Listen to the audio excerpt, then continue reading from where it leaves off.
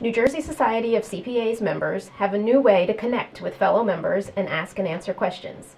The NJCPA mobile app, which is available for iPhone, iPad, iPod Touch, and Android devices, offers the functionality of Connect, the Society's online community, even when you're not at your desk.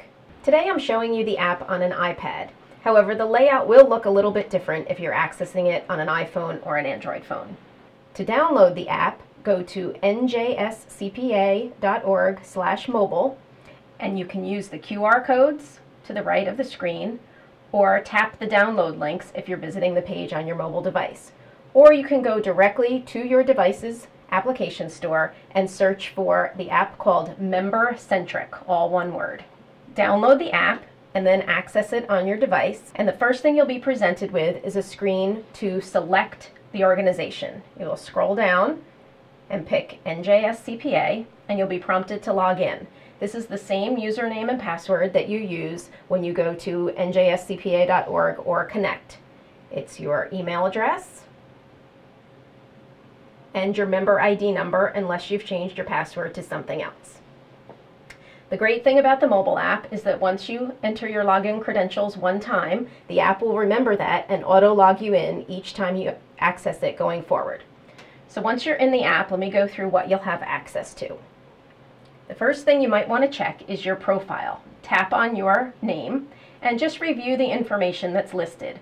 If you see any contact information that is inaccurate, please visit your profile form on the Society's website at njscpa.org/profile to make the updates. The next section is called Discussions. So when you tap Discussions, you'll be presented with all of the messages that have been posted to all the communities to which you belong. The messages are integrated and they're in chronological order with the newest at the top. This makes it very easy for you to see the most recent discussions. You can tap one of the discussions to read it, and then you can use the icon in the lower right corner to reply just to the person who sent it or to the entire group.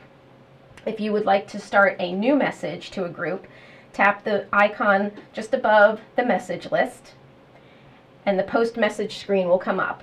You can choose the group that you would like it to go to, and only the groups that you belong to will show up on this list. And simply type in your subject and your message and click the send button in the upper right corner. The next section, going back to our menu, is People.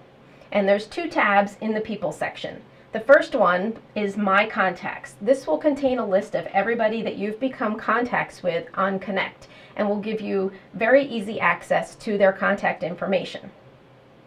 If you tap on one of the people, you can tap their email address to send them an email message. You can, if your device is a telephone, you can tap their phone number and it will dial it. You can even tap on their address to bring it up on a map.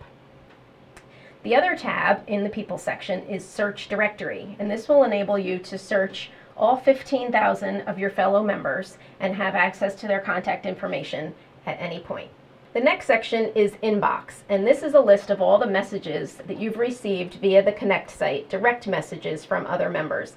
Typically, you will also receive these via email, so this is just a log of all of the messages that you've gotten.